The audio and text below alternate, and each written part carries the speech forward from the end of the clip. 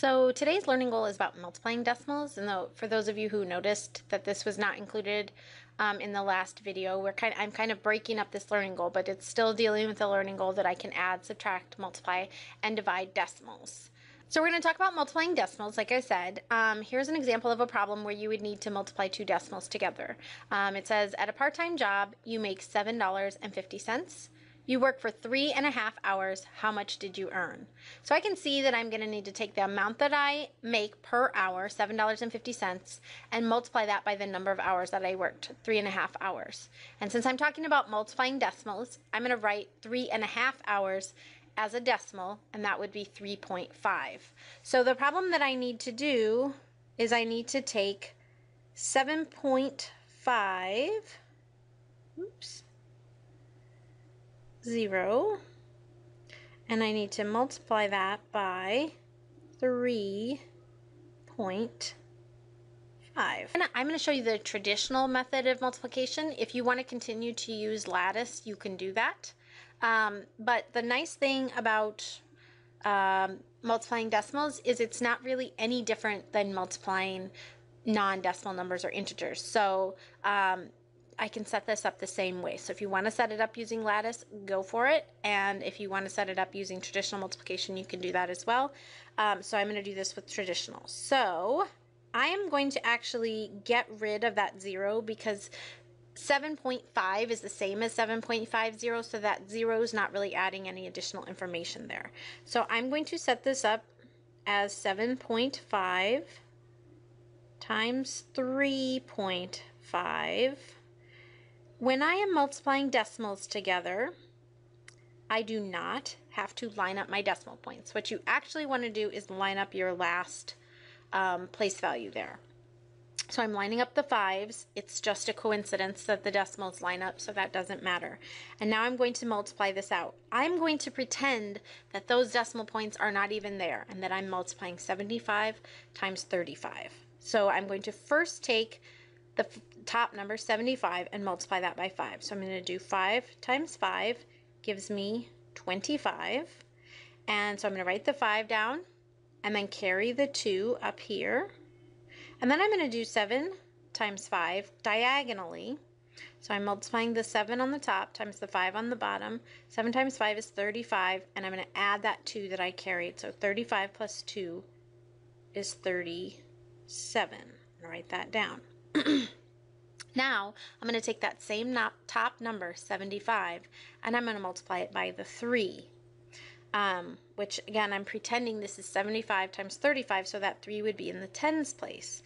When you multiply by a number in the tens place, we always want to put a 0 down in the ones place first to show that there's nothing there. So I'm going to put that 0 there to show that I'm multiplying now by the tens place. I'm going to do the top 5 times the bottom 3, which will give me 15.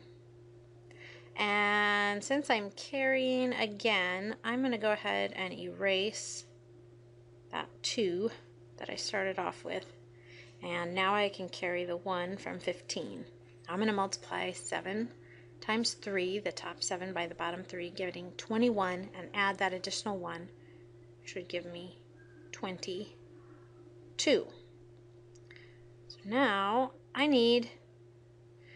I've done 75 times 5, which gave me 375, and I've done 75 times 30, which gave me 2,250. I need to combine those two together by adding. So I'm going to add those together. I'm going to do 5 plus 0 is 5. 7 plus 5 is 12.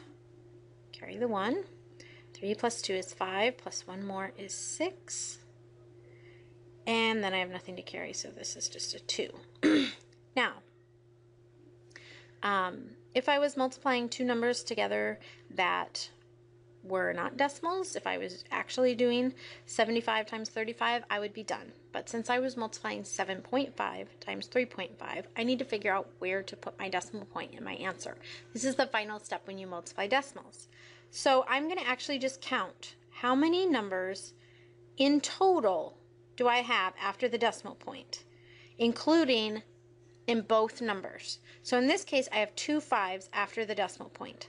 So I need to include 2 numbers after the decimal point in my answer.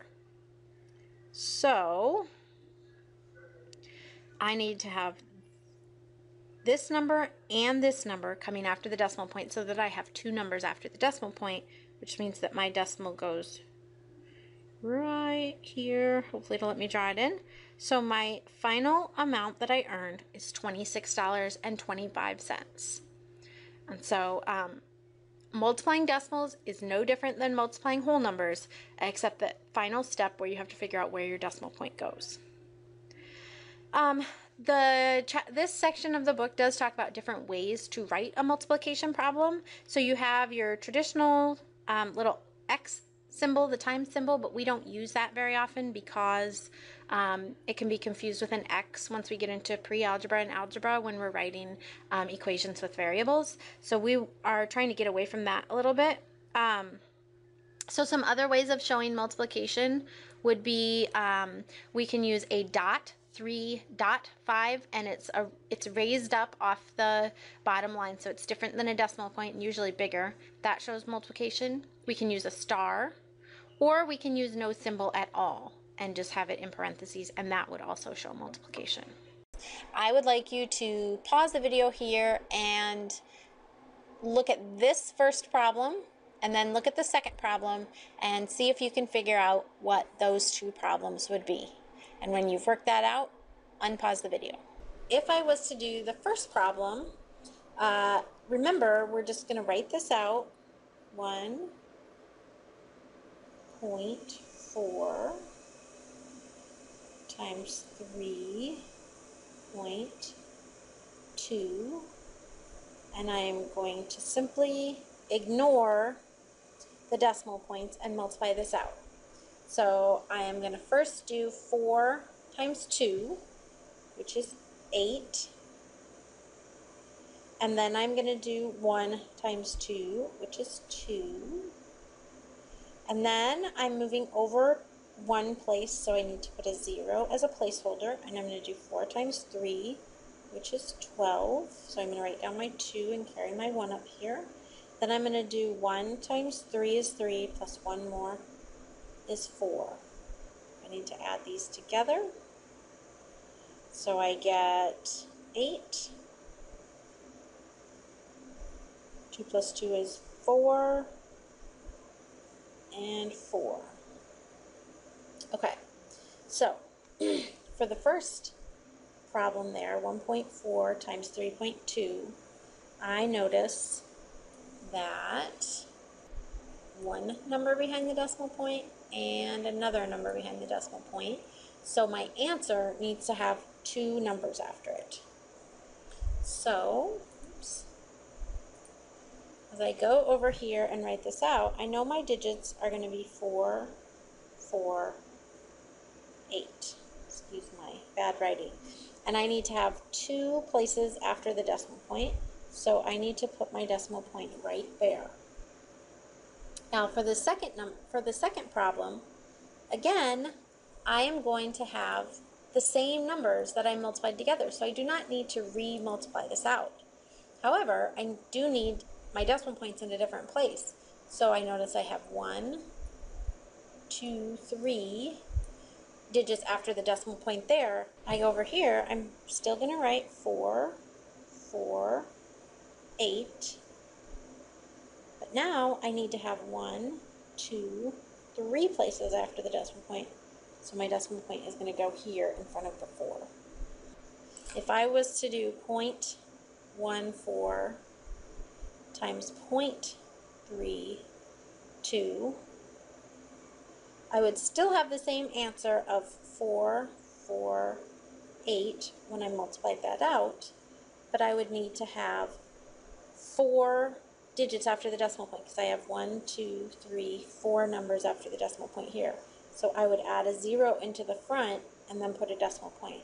That's the only way to actually have 4 places after the decimal point. If I put a 0 after the 8 and put my decimal point in front of the 4, that is not going to be 4 places after the decimal point because I could just take this 0 away. So I need to actually have 1, 2, 3, and then add one more in the front, 4. So that's how that works when you're counting out the decimal places. Pause the video now to answer the free response question. Pause the video for your multiple choice question.